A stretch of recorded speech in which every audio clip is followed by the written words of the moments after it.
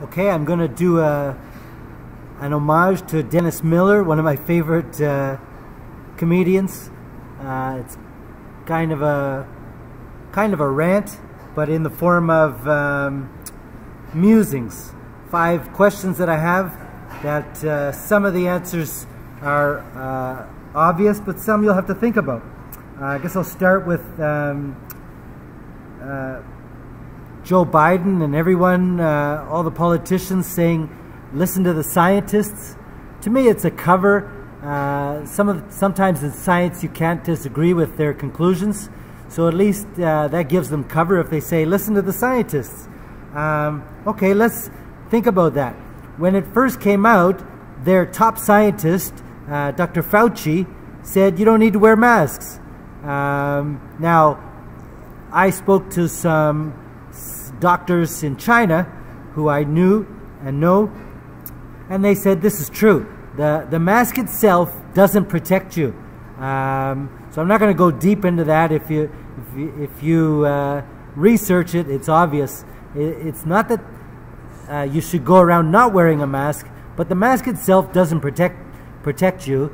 What it is if you keep your distance from someone who may be talking to you or spitting, so the saliva or the particles don't come into your area.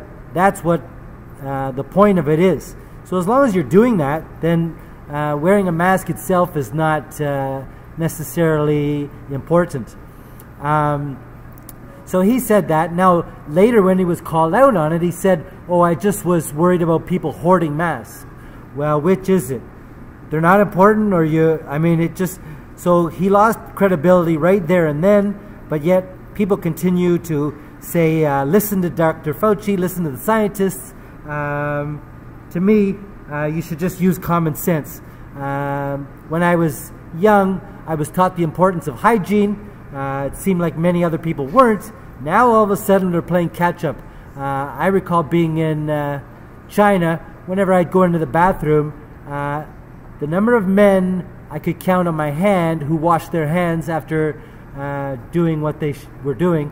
And to me this was unacceptable. In North America it's not much better. It is better, but not much better. And now all of a sudden we have a problem where diseases are spread. I won't go into it further than that. I will point out to those who are paying attention that a Denmark study just came out, I don't know if it was a month ago or so, and said exactly what I just said. Masks do little to nothing, and why we're pinning all our hopes on just wearing a mask. And now we're a year into this thing, and now the Premier is saying, well, let's have everybody at the airport checked, or what did he say, blood tested or tested.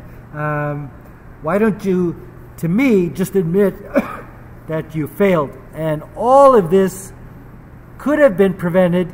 I remember being in China when it first started, and I said to my friend Danny, this is going to be big. This is going to be so big, but nobody's going to listen to us if we tell them now, do something. They'll just say, oh, you don't know what you're talking about.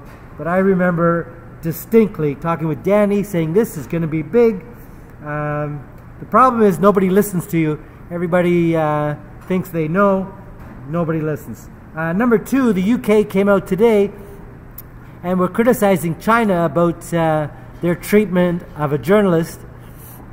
And to me, this is the utmost hypocritical, whatever you want to say, hypocrisy. While they have trying to kill Julian Assange by neglect in jail, they have the gall to say that about another journalist.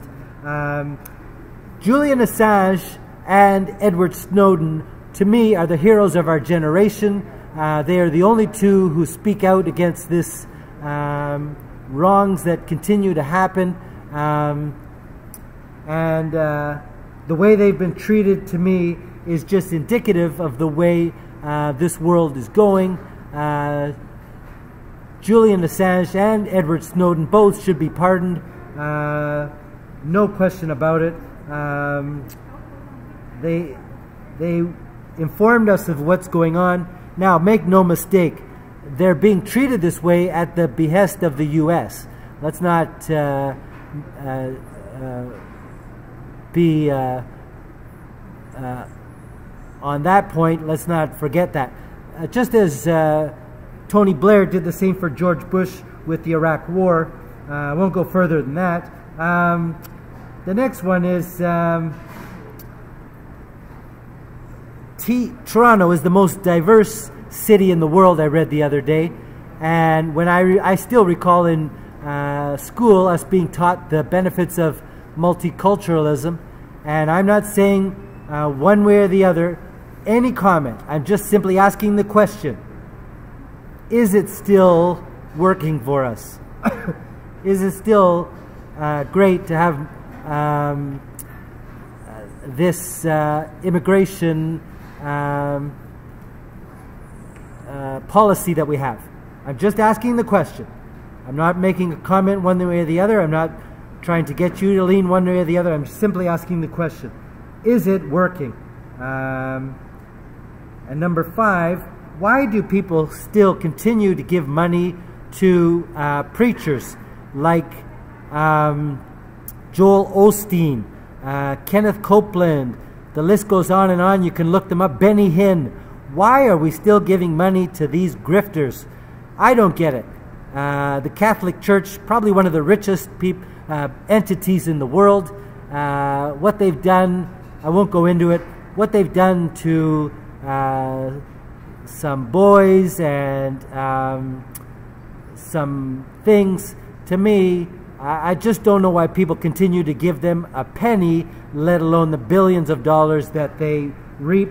I remember being in Europe, going into the churches to look at some of the architecture, and they would have all these places and things you could donate money to, and people would. And I was just shocking. You can't tell people some of the things, but I'm just still shocked about the things I saw. I remember going into a church in Bogota, and everyone who's from Bogota has been to that museum. The things you see, what the church did to Galileo and all the other people, will just make you gasp in disbelief.